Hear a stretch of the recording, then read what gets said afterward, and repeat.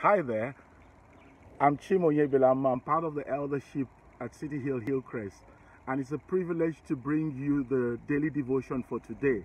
And I'll be speaking on our words shape our lives. Our text is from James 3 verse 5. It says, likewise, the tongue is a small part of the body, but it makes great boasts. When I first became a follower of Jesus, I had a lot of trouble with my tongue, with my words. Then I realized that the Bible had a lot to say about the right use of our tongue. So I started to seek God about Him helping me to tame my tongue. I want to believe that over this many years, I have grown a lot. But I can say this, I am still learning. You see, this passage contains that the tongue has power and it can determine the direction of our lives. You think about it, every single war that has been fought on this planet has come because of what people said or didn't say. Every single marriage or home, family that you have today has come because somebody said, I do. And any healthy psychological person today will tell you that he's where he is today because somebody or some people spoke some living words or words of equipping into their lives. In verse 3 and 4, before this verse 5, James compares the tongue to two things: the bit on a horse's mouth and the rudder on a large ship.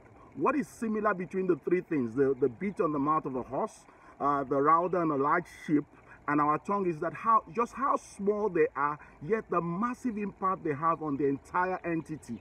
We can turn the horse in any direction we want to go just by using the bit in his mouth, and we can take that huge ship and make it go. The captain can make it go in any direction just by using the rudder. Our life is large and sometimes complex, but with the tongue we can make it go in any direction. Just think about that. We can use our tongue to speak words that would bring praise to God, or we can use it to destroy others, and we can use it to destroy ourselves. Definitely, it's like the captain of the ship. He's not careless about how he uses the rudder of the ship. He's very deliberate about using it to steer that ship to the place he wants it to go. Think the same thing about the rider on the horse. The way that he uses that bit in the mouth of the horse is that he uses it to determine that the horse goes in the direction he wants the horse to go to. That's the same way we should be using our tongue and our mouth. Are we using our tongue in a way that will make us go in the place we want to go? We are going through a period that is straining to our emotions with this pandemic and the long-term lockdown. And it tends to affect the way we speak. Instead of joining others to speak fear, hate, and confusion, we can choose to speak to lift Jesus up. We can decide to speak encouragement, peace, faith, love. We can use our tongue to steer our life, our family, and our nation in the direction that God wants it to go. Good morning.